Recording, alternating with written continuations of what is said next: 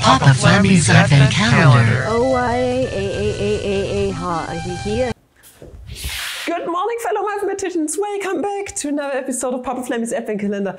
Yet again, physics. So exciting. Harmonic approximator. Check out the shop. You know how it goes. Okay, 10 to 50% of everything. Just like with the last one. Okay, here's our Lagrangian. And we have our Euler-Lagrange equations. And this time, Atwood Machine. What we have right here is basically a type of roll. Okay, maybe there's a picture of an actual Atwood machine that you can see right here. Maybe then you know what it looks like. This thing is has its purpose in physics, definitely. You can actually find out the gravitational constant with it near Earth. Okay, if you use some stuff. We have done this in the first semester. It was the most annoying piece of shit I have ever used. But yeah, finding out the actual equation of motion is quite a fun thing to do. That's why I'm doing it. Okay, we have this roll right here, and we have a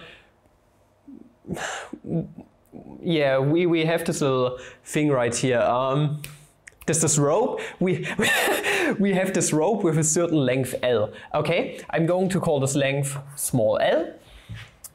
And we are going to talk about what this length is exactly. Then our roll that we have right here, okay, actually has a radius of r, and we have a big mass and we have a small mass. And what is going to happen physically? Okay, well, this mass is bigger. This thing is frictionless. Let's say it's frictionless, and it's going to go in this direction. Okay, it's going to fall down, basically our bigger mass m, and it's going to drag this one with it. Okay, this is what is going to happen.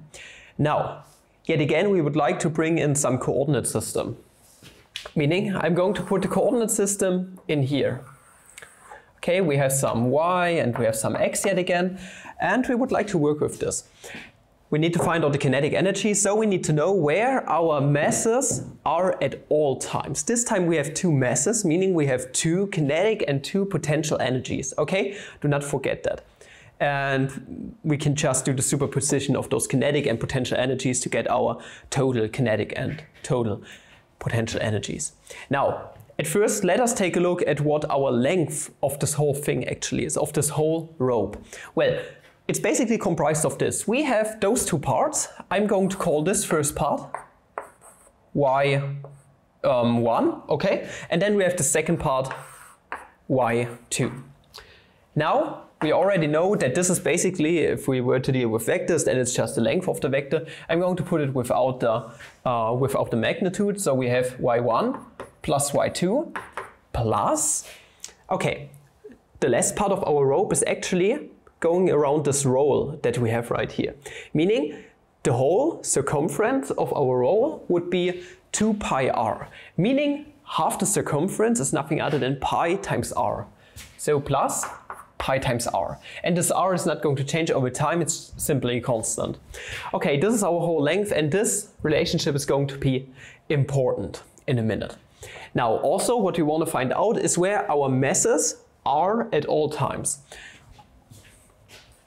What I want you guys to notice is that we can put it really simple this time. Meaning, if we were to find out our kinetic energy of the big mass, it's going to be m/2 times the change of the y position at all times. Okay? I hope you can see this. It's basically staying constant on the x line. Okay, so let's say we have x being equal to 2, it's going to stay at this point all the time, or x being equal to r in this case. Meaning all that's really going to change is our y1 coordinate over time, meaning our velocity of our big mass is actually nothing other than y1 dot but squared. Okay, I hope you can see where this comes from. Also, we have the kinetic energy of our small mass. It's m/2 times, by the same argumentation, y2 dot squared. But having more than one variable is kind of messy, because then you have more constraints, and this is nothing that you want. Okay, so you want to find a nice analytic solution in the end, and we would like to reduce this problem to simply one variable. And the cool thing is, we actually have this connection between y1 and y2, and it also makes sense physically what y2 dot actually is, okay, when you consider it with this y1 dot that we have right here. Let us differentiate the length with respect to time, our length overall is going to stay the same. So if we were to differentiate that, that would go to 0. Also we would have that this is constant, this goes to 0, meaning y1 dot is thus equal to negative y2 dot. I hope you can see where this comes from. Meaning overall that we can express this as m over 2 times negative y1 dot squared, but the squared gets rid of the negative sign. This is curious, right? Okay, our velocity squared are the same on this kinetic energy, and it does make sense. So if this pulls on the string with 3 kilometers per hour, for example, then this actually also goes up by the same velocity, okay? It goes downwards with a certain velocity, and this goes upwards with the very same velocity. It does make sense physically. Meaning our total kinetic energy T is thus those two added together. We have the same factor right here. So y1 dot squared over 2 and then m plus small m. Now, what about our potential energies that we have right here? Let's say U of the big mass. Well, all that's really acting on our masses is yet again our gravitational attraction, our gravitational potential. Meaning we have m times g times, okay, what do we have right here? Well, our big M goes down in the negative y direction all the time, and the height is always negative y1. Kind of the same spiel for our um. It's going to be negative m times g times y2. But now we would like to express this only with respect to y1 and y2. Okay, if we take a look at our L once again, was y1 plus y2 plus pi times r.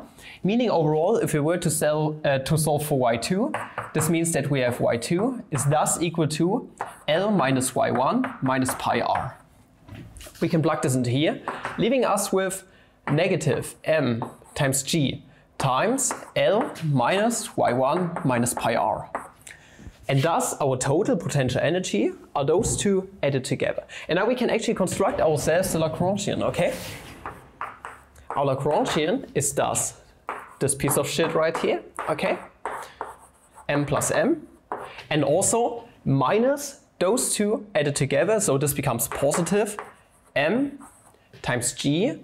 Okay, and also, yeah, I'm simply going to write everything out. L minus y1 minus pi r.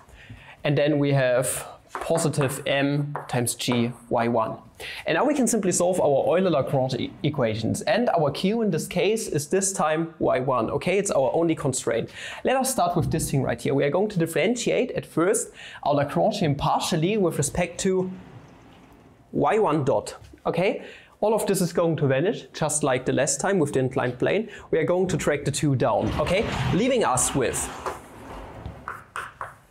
d dt of, and thus y dot, yes, y dot times m plus m. And now we are going to differentiate this with respect to time, leaving us with simply a force. Okay, it does make sense. This is just how it works with Lagrangian. Y double dot big M plus small m.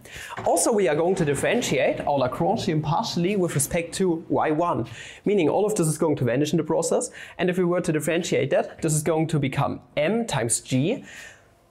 L and pi times r are just constants. They are going to vanish, and we are going to have negative m times g. Okay? Meaning overall g is a common factor. And thus we have small m, no, big M minus small m. Okay, and basically we are done at this point. Now this right here is our equation of motion, and we can actually divide both sides by big M plus small m. Okay, masses are not defined negative, so this is always greater than 0. Okay, or if we don't have any mass, then it's 0, but that wouldn't make any sense. Okay, then we wouldn't have the system. So y double dot is thus equal to g, the gravitational constant, m minus m over m plus m. And now, just like with the last time with the inclined plane, we can integrate both sides with respect to t, leaving us with y dot being equal to g times t, m minus m over m plus m.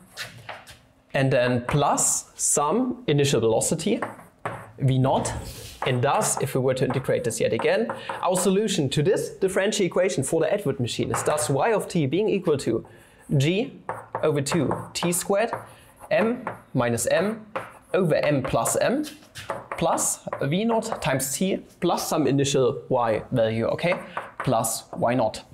And this is it. I hope you did enjoy this video. If you did, please like and subscribe, recommend channel. Like if you want to support channel, buy those harmonic approximator shirts. Okay, they are quite nice. And yeah, if you want to see more physics, let me know. I know you want to see more physics. You don't really need to let me know, but I'm too lazy to record physics stuff. Okay, I'm more of a mathy guy. But this right here is actual fun, okay? Don't forget to send around those videos everywhere, such that this advent calendar gets a bit of recognition and a few views, okay? Up until the next video, have a flammable day. Ciao.